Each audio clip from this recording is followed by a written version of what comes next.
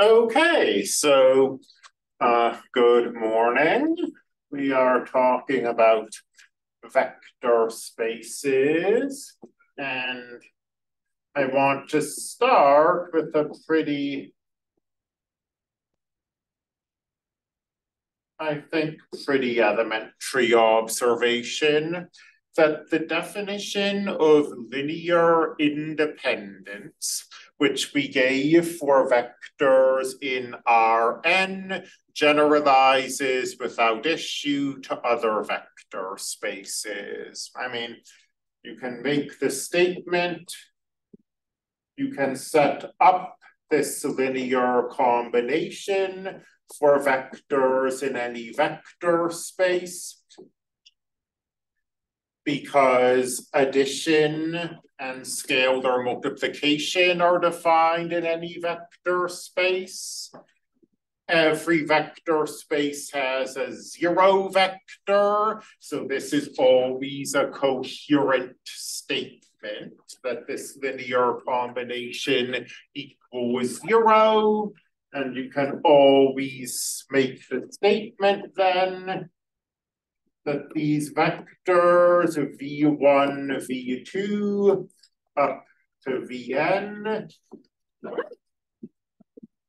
are linearly independent if, and in fact, this is a definition, so if and only if this only has the trivial solution. So this is, the exact same definition that we gave for column vectors, but now we're in an arbitrary vector space. Maybe these V's are functions or polynomials or something more complicated. In general, for an arbitrary vector space, there's no generic way of showing that vectors are independent. For Rn and subspaces of Rn, it's straightforward. You might forget how to do it in the heat of the moment, but it's straightforward in the sense that we're taking a matrix and performing Gauss-Jordan elimination on it. The same thing we've been doing for basically this entire semester. Whereas if you're in, say, C0, the space of continuous functions,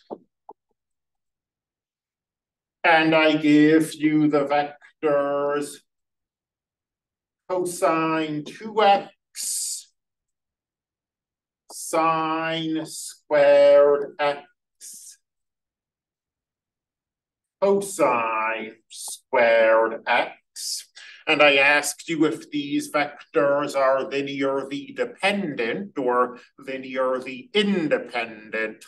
There's no, as I say, no generic method for answering a question like this. If you happen to at some point have memorized this, and I haven't, I never commit trig identities to memory unless I have a concrete use for them. But if you happen to know that the cosine of 2x is the cosine squared minus the sine squared, then you can say, well, 0 is -1 times the cosine of 2x, thus +1 the cosine squared of x, thus -1 the sine squared of x. And then you can look at that and say, oh, they're dependent because this is a non-trivial combination that is equal to 0. A point of order or a technical point, that zero, it can be a little confusing because we're so used to seeing something like that and thinking we need to solve it. We need to find the values of x that make it true. That 0 on the left is the 0 function.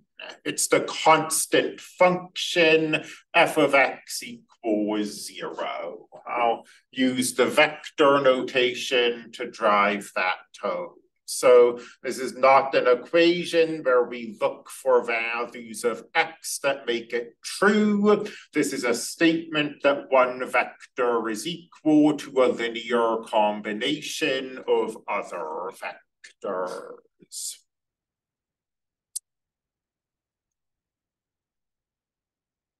A lot of the stuff we've said about linear dependence in Rn also holds just for arbitrary vector spaces. For example, theorem. Suppose you have some collection of vectors. I don't want to say V equals this because V is reserved for vector spaces, and a vector space isn't going to be a finite list. Suppose we have some list of vectors and it's dependent. Then some vector in the list is a linear combination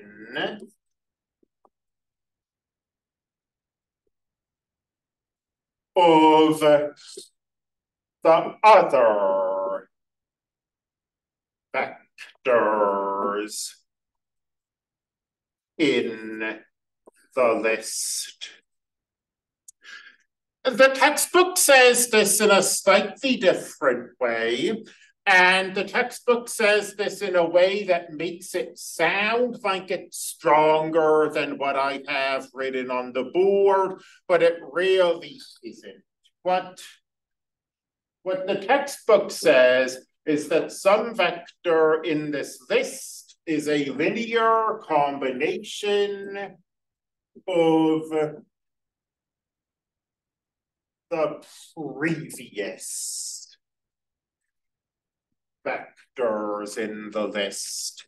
So V2 is a linear combination of V1, or V3 is a linear combination of V1 and V2, or V4 is a linear combination of V1 and V3, etc. But sets are unordered. I mean, I call this a list. It's a set.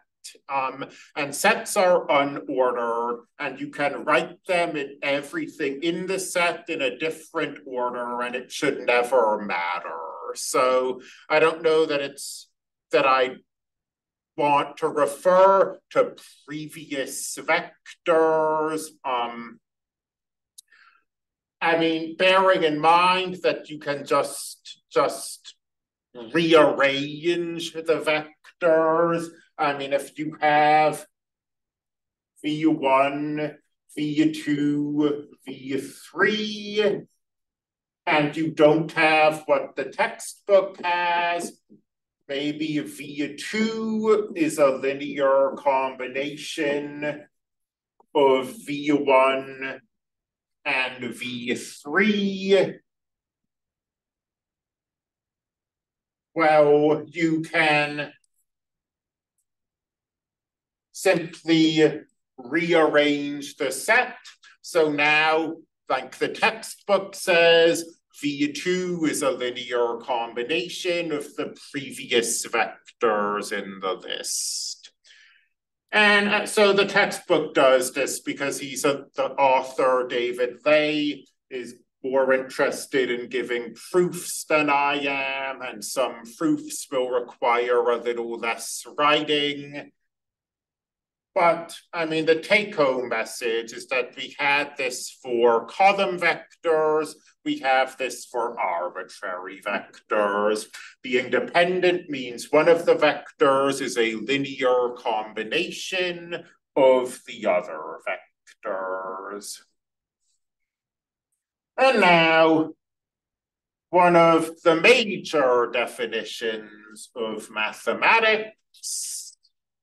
Well, before that, a preliminary definition, although also important. We talked about the span of vectors in Rn. The span of vectors, bless you, in some arbitrary vector space V is defined in a parallel way. It's all of the linear combinations of the vectors in the set. And if a vector space equals the span of some vectors,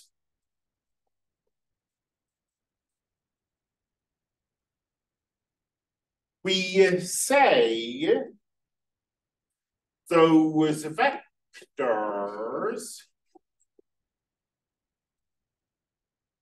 span the vector space. So span can be a verb or a noun. We can say that some vectors have a span. We can also say some vectors span the vector space.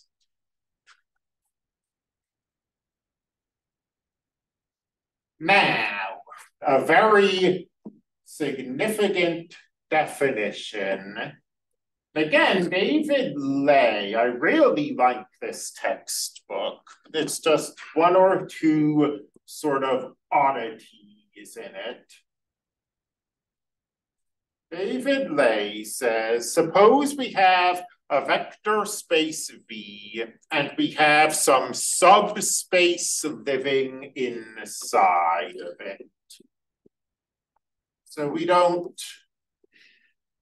really have notation for subspace versus subset, but H is a subspace of V.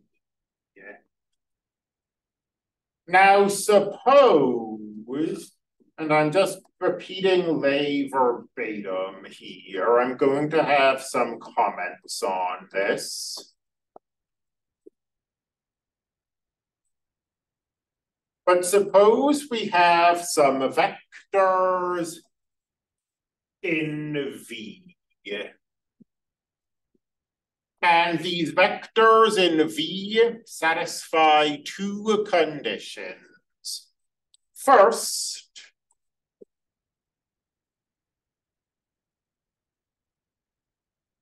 these vectors span H. That is to say, if we look at all of the linear combinations of these vectors, we get H. Second,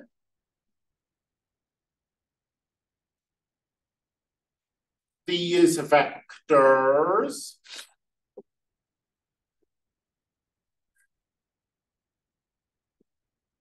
are linearly independent.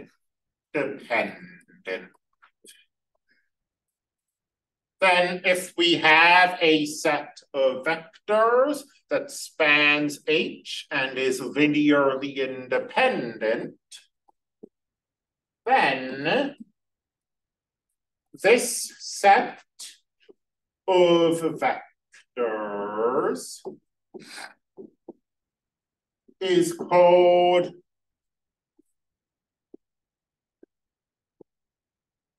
a basis of H.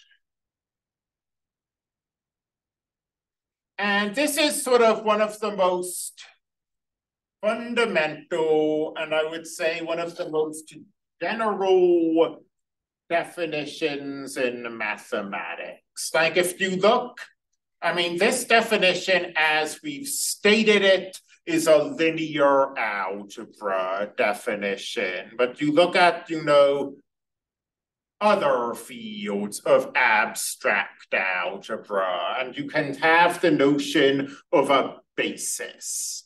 You'd call it like a generating set. And you look at topology and you have the notion of a basis. You look at a bunch of different fields and they might not call it this. They might have a slightly different definition, but the idea that this set of V's is sort of the foundation of this entire infinite vector space is very fundamental. Because I mean, that's what this is saying. How do you define an infinite vector space? You can't just list the vectors.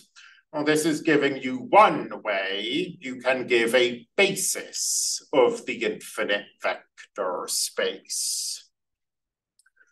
I've said, I mean, this is a very important definition. In a few ways, it's a sort of weird one, the way David Ley has presented it. Let me first of all make the observation that, I mean, I guess I say first of all, the main observation I want to make, this stuff with the subspace is really unnecessary.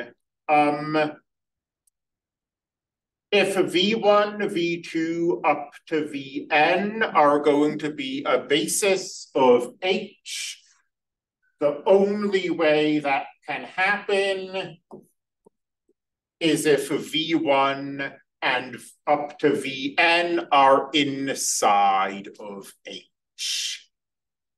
And then it's like, once you've made that observation, what's this V even doing? Let's say that H is a vector space.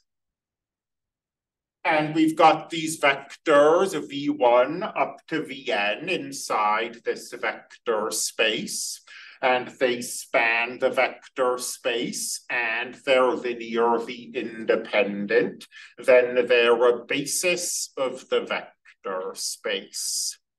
And I have no idea what benefit David Ley thought he was getting from that space V, or from talking about subspaces. Let me make the observation, though. I mean, H is a subspace of itself. So, I mean, David Ley's definition works perfectly well. You just say that H be a subspace of itself, and then David Ley's definition becomes identical to what we have on the screen. So it's not really hurting anything. It's just a little weird, at least I think so. Let's give some examples. Let's start with Rn. the columns of any invertible n by n matrix are a basis of Rn. And this is a corollary of the invertible matrix theorem, that big list of like 20 equivalent statements that I put on the whiteboard at one point. Three of the things on the list, three equivalent statements are a square matrix is invertible, its columns are linearly independent, and its columns span Rn. So that's where this example comes from.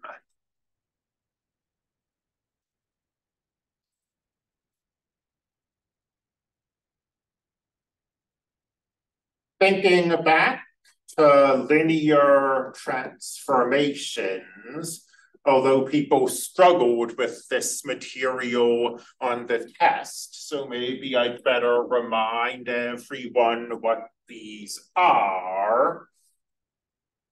E1 is the vector that has 1 in the first component and is 0 everywhere else. E2 is the vector that has 1 in the second component and is 0 everywhere else, and so on. This is the standard basis of Rn. And it's actually a special case of that example above it. The identity matrix I is invertible. So according to this statement up here, the columns of I are a basis of Rn, and the columns of I are precisely this standard basis. So moving into the concrete, let's say R2. The standard basis is 1, 0, 0, 1. But there are an infinite number of bases, like 1, 7, 2, I say, 2, 4.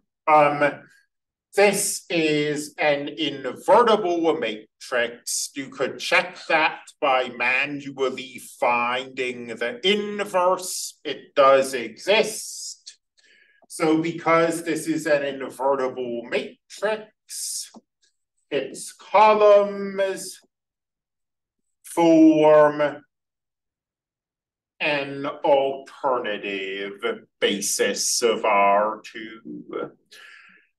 So, in fact, any vector space is going to have an infinite number of bases. Sometimes some of them are nicer to work with than others. I mean, there's a reason that we picked one basis and said, this is going to be our standard. But bases are not unique.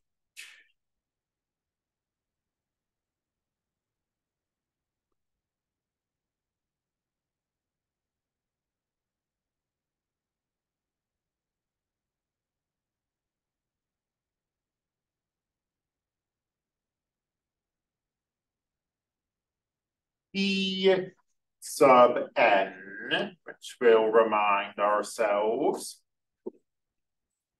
polynomials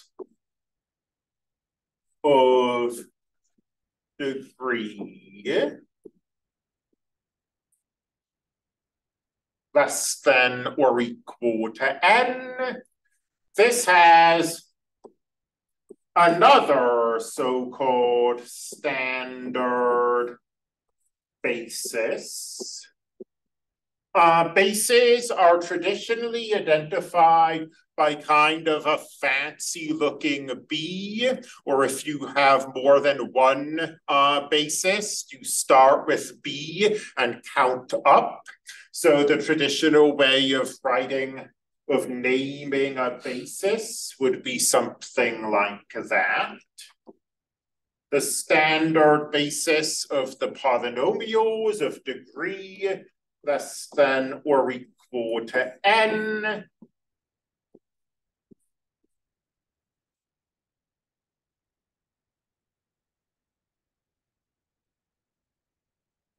is these powers. We've got the constant function 1, and then x to the first, x to the second, x to the third, up to x to the n.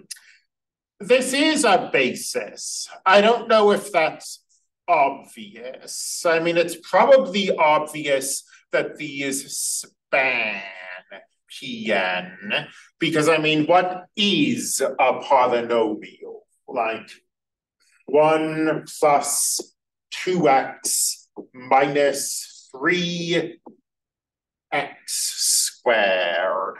I mean, a polynomial is a constant times this first number, then the 2 times this second entry in the basis, a -3 times this fourth entry in the basis,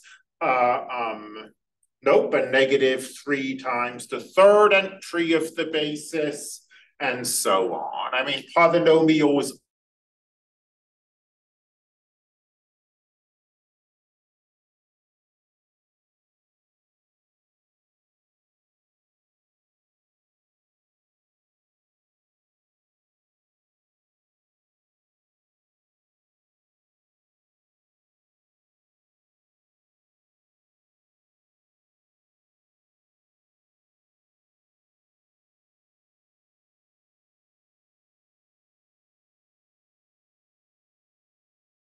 intuition that x cubed cannot be written as a linear combination of 1x, x squared, and so on. But the formal proof is actually pretty cute.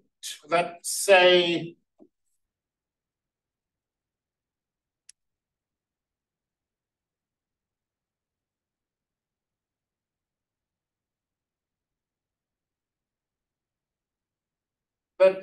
we have a linear combination of these entries of the basis, and they're equal to 0. And again, this is where this notation can be deceptive. I mean, ordinarily, if you see an equation like that, you think, okay, I'll go to my calculator and solve it.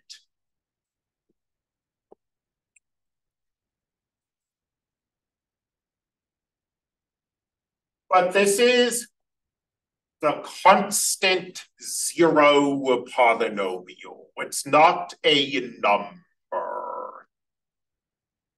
So I claim this has no non-trivial solutions, and my argument is the fundamental theorem of algebra.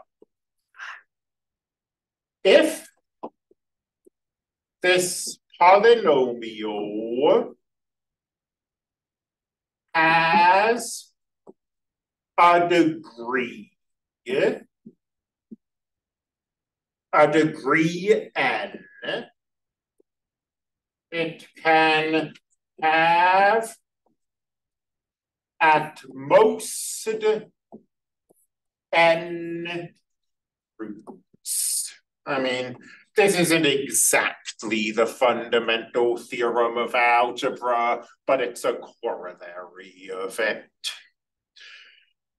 So if this polynomial has a degree, it can be zero only n i's. Well, the zero polynomial is zero everywhere. The zero polynomial has an infinite number of zeros.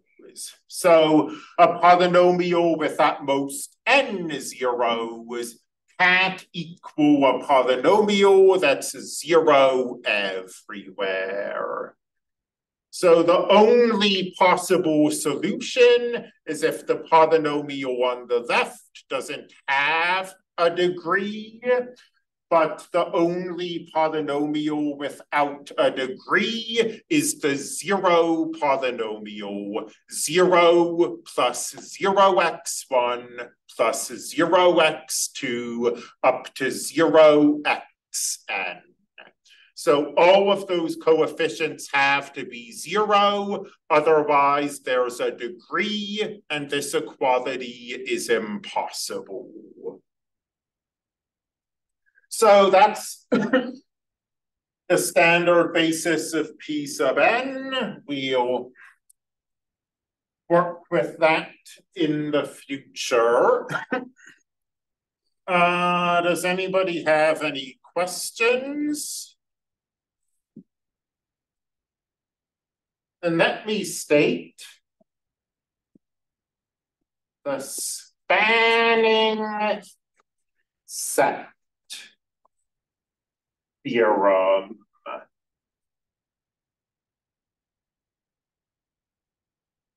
So the spanning set theorem has two parts.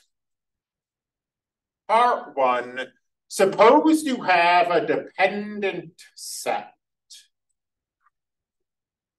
So you have vectors v1 up to vn, and they're dependent. That is to say, one of the vectors in the set is a linear combination of the other vectors. Then removing that vector does not change the span of the set. Give you a moment to copy that down, and then we can look at a quick example to clarify it.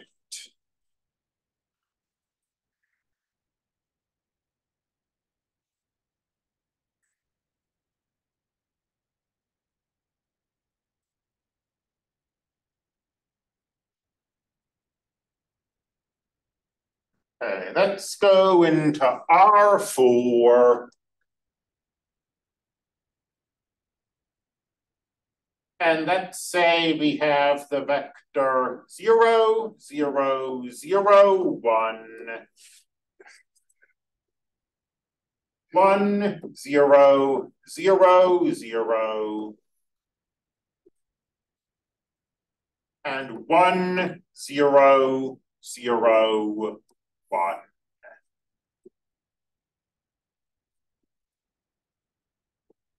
This is a dependent set. And in particular, the vector 1, 0, 0, 1 is a linear combination of the other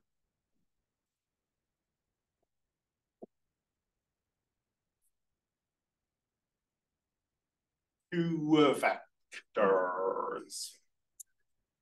So what this first part of the spanning set says is that getting rid of this vector, which is a linear combination of the rest, won't change the span.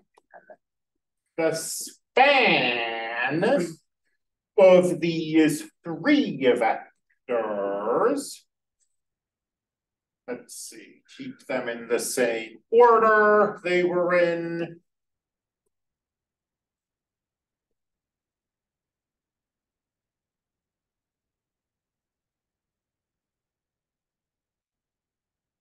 So the span of these three vectors is the same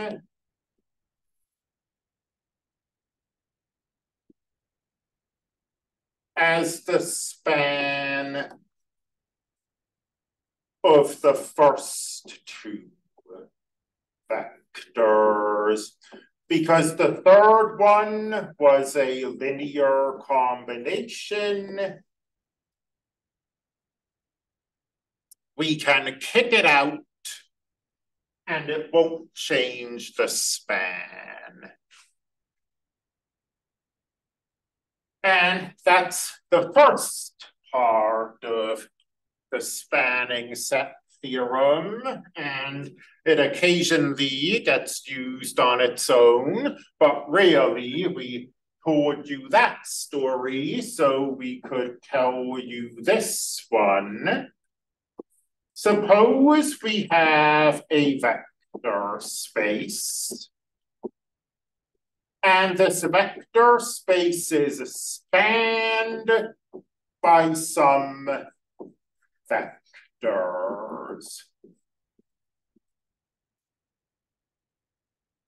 Now, those vectors might be a basis, or they might not be. They satisfy the first condition, they span the space. They might or might not satisfy the second condition because they might or might not be independent. The second part of the spanning set theorem says we can turn this collection of vectors into a basis if it isn't one already by kicking some vectors out. And I mean, obviously, I framed that a little informally, but I hope that combined with the first part of the spanning set theorem, it's clear what we're doing here. We're specifically kicking out vectors that are linear combinations of other vectors. So we have V, and we have V1, V2, V3, V4, let's say V5. And these V's, these lowercase v's span the vector space. Well, one of two things is going to be true here. Either this is a basis or it isn't. If it's not a basis, it's because they're not linearly dependent. Linearly independent. That is to say, if it's not a basis, it's because they're dependent.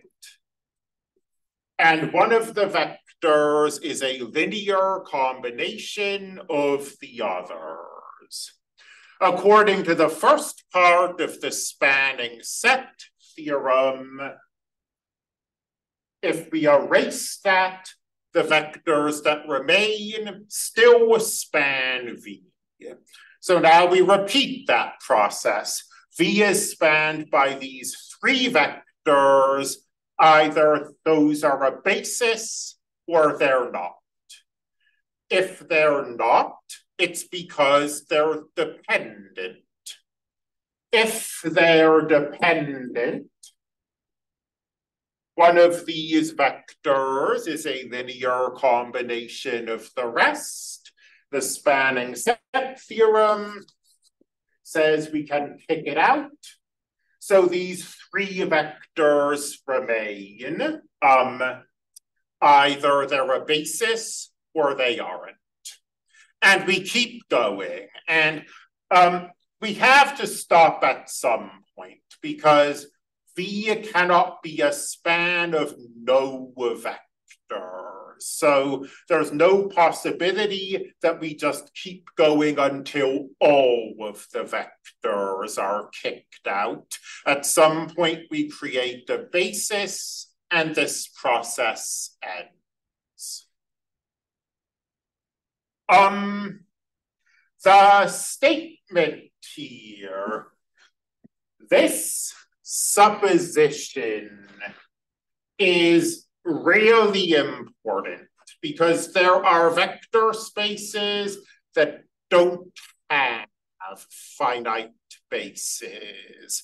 And if you have an infinite number of vectors, this argument breaks down because if you have an infinite number of vectors, I mean, you could just keep deleting vectors forever and never get to a basis. So we're assuming that V is spanned by finitely many vectors.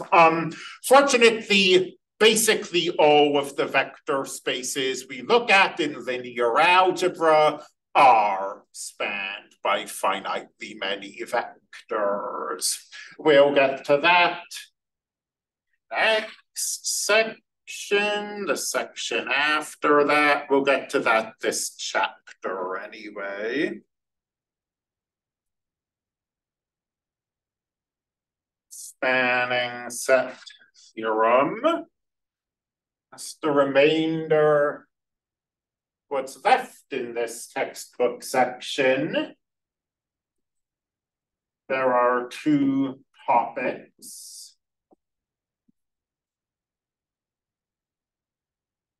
Finding the basis of a null space. Finding the basis of a column space. And we hypothetically know how to find the basis of a null space. I mean, I say hypothetically because some students struggled a little with this material on the test. And that's why I said, you know, showing that something is a linear transformation by the definition, whatever, you miss it, pick yourself up, move on. But solving equations like this and being able to write them in parametric form, I said that that was important and that if you missed that problem, you should review that material.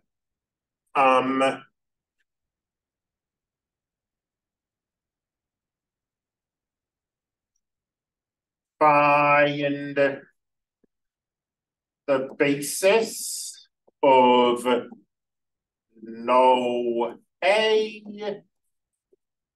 when A equals 1, 2, 3, 4, 5, 6, 7, 6. I have kind of an, 5, 6, 7, 6. So we're going to, the null space by definition is found by solving AX equals 0. And to find the basis of the null space, we're going to basically just find the null space, and the basis will fall right out from that. So let's see how this works. To set this equal to 0, we augment it with the 0 vector.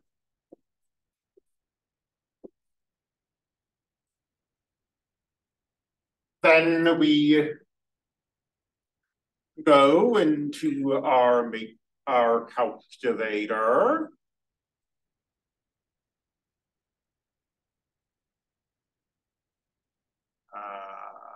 Covering up the button, there we go. And we put it in and we perform Gauss-Jordan elimination. So A is, let's see, 2 by 5.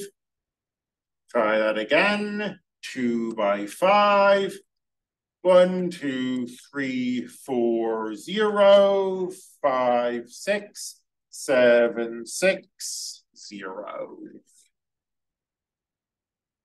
Get out, go back to the matrix menu, track down RREF, select A, and this is what we get. Let me go back to the whiteboard. Let's see, new share. Somehow still not totally used to this.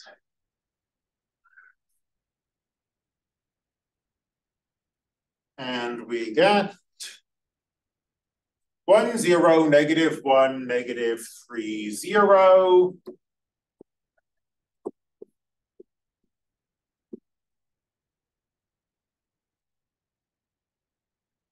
Zero, 1, 2, 3.5, 0.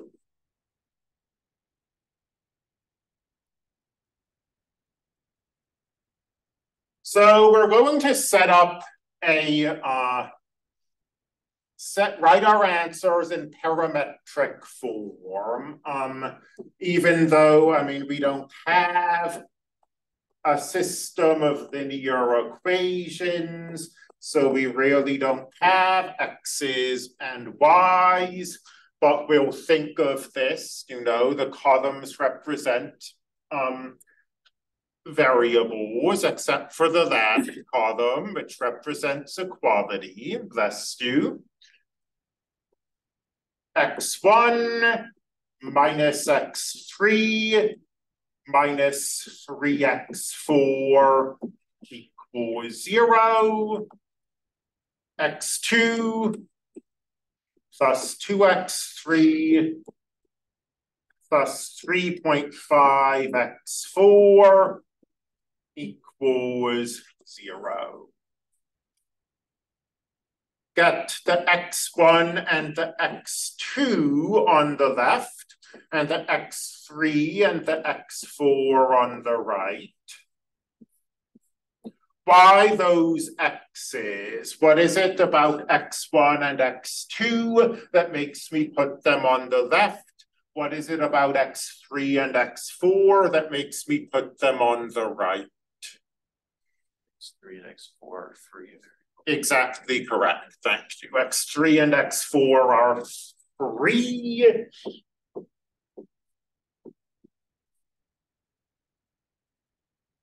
we are putting our free variables over here. And then this trick where we say, well, x3 equals itself.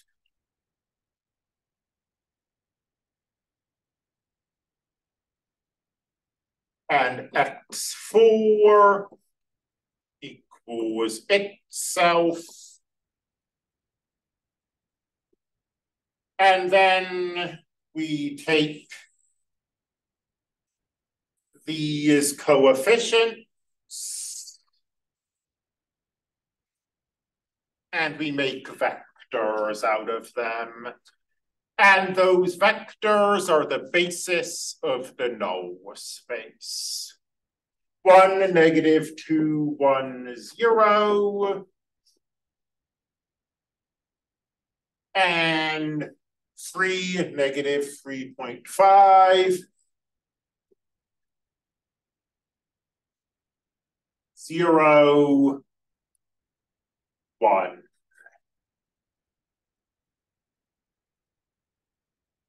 Any questions about this, about finding the basis of a null space? Again, this is, in practice, sometimes you see material and, you don't really need to learn it because it's not going to come back again. That is not the case with, solving these equations and setting up parametric solutions. You see it has come back again. So finding the basis of a column space.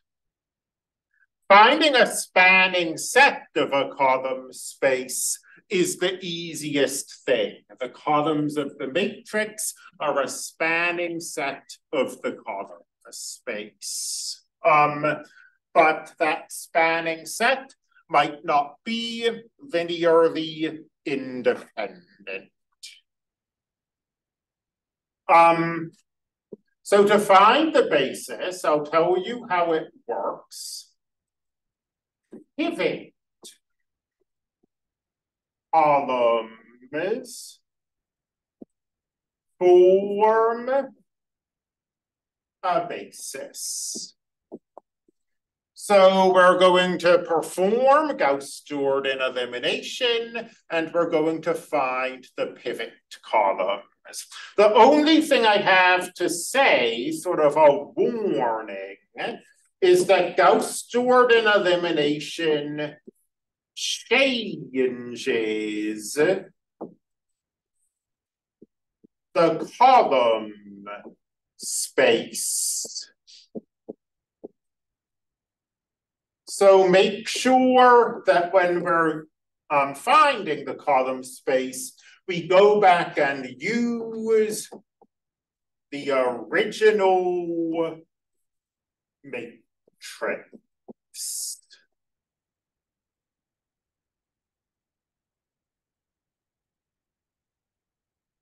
So say that A is something like 1, 2, 3, 4, -1, -2, 0, 6. And we want to find a basis of the column space of A.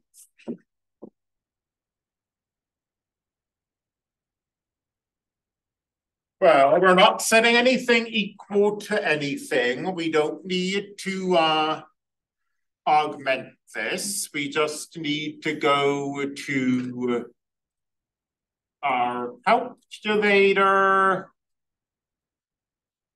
Matrix edit was 2 by 4. 1, 2, 3, 4. -1. -2, 0, What was the last entry? 6. 6. Thank you. So we quit out. You perform reduced row echelon form on this thing. So remember that a pivot position is the first non-zero entry in a row after we perform Gaussian elimination or Gauss-Jordan elimination. So the pivot columns are the first column and the third column. This one up here in the first column is a pivot position. This one down here in the third column is also a pivot position. And all I was getting at with that warning is that the basis we're getting from this process comes from the original matrix. 1, negative 1, 3, 0. With the sort of error you sometimes see is that students will do this and then use the new matrix and give 1, 0, 0, 1, which, well, bad example because it turns out that this is also a basis for the column space, but that won't be true in general. In general, row operations change the column space, so you can't use the new matrix that you get by performing row operations. You're looking for pivot columns here, the first and the third. And then once you found those, you go back to your original matrix. The basis of the column space of A is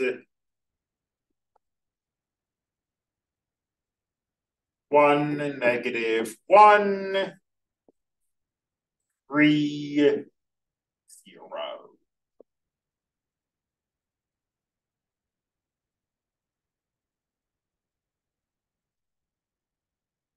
That's it for this section. With only 10 minutes remaining, we won't move on to the next one. Does anybody have any questions before we adjourn? Then I will see you Thursday.